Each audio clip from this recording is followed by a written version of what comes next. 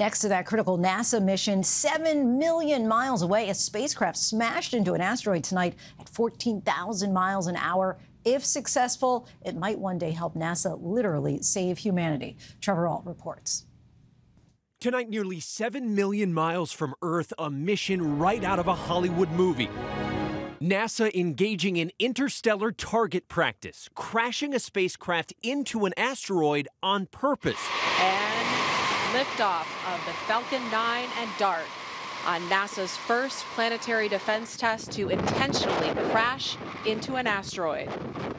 That rocket launching a year ago with the refrigerator-sized spacecraft aboard. The mission known as DART, a test of, quote, planetary defense, colliding tonight with a 500-foot space rock at 14,000 miles an hour in hopes of knocking it off course. Within days here, we should know by exactly how much we've been able to change its velocity. That's the whole point of the mission. Our thanks to Trevor, and joining us now for more is ABC News contributor and former astronaut Cady Coleman. Cady, thanks so much for joining us. Walk us through what happened a little while ago. I know you were certainly excited. We saw cheering and high fives. Clearly, it was a very technically challenging process.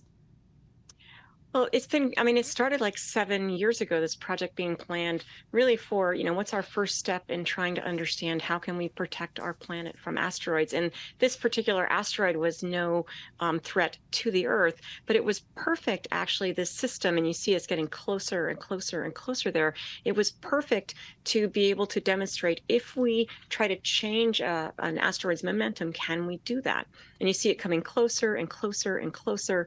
And so this spacecraft targeted that small asteroid, and I think you'll see the next frame as it just gets really close. You'll just see like a little tiny, that little right. top of the frame. That's the last picture that the spacecraft took, just a part of a picture before it broke up and exploded and hit the surface there. And the whole goal was to basically, run into this asteroid and change its momentum. Now, we know that they were successful in getting there, targeting, and actually arriving.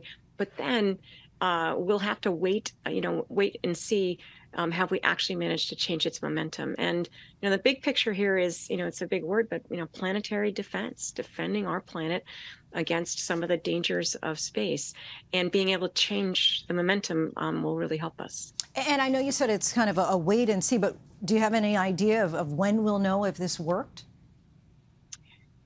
They're going to get pictures of the impact even soon. It could be in a few hours. It depends when all the communication satellites line up.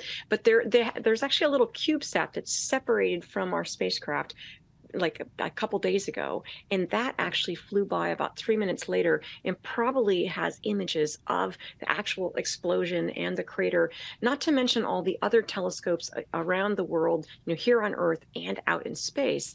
And you can see there, you see sort of two asteroids there.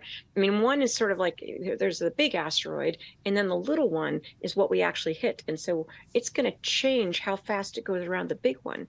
And we can measure that actually really easily. I've done it for years, using telescopes like the Hubble and now the James Webb. And so we'll be able to tell. It'll take a while to really get, the definitive answer, but we'll be able to tell pretty soon. And we talked about this earlier, but just kind of explain for our viewers who may not have been watching at the time what this could mean for our future.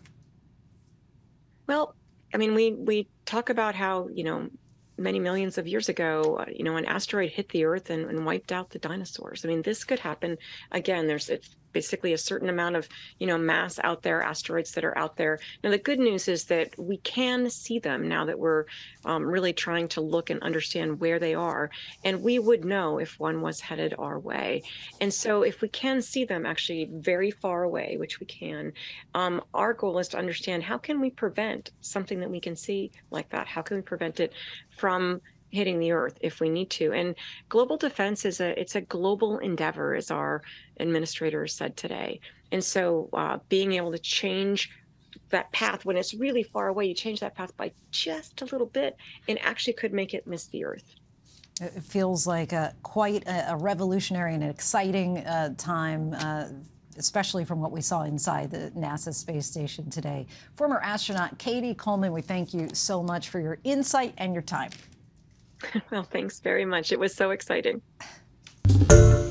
Hi, everyone. George Stephanopoulos here. Thanks for checking out the ABC News YouTube channel. If you'd like to get more videos, show highlights, and watch live event coverage, click on the right over here to subscribe to our channel. And don't forget to download the ABC News app for breaking news alerts. Thanks for watching.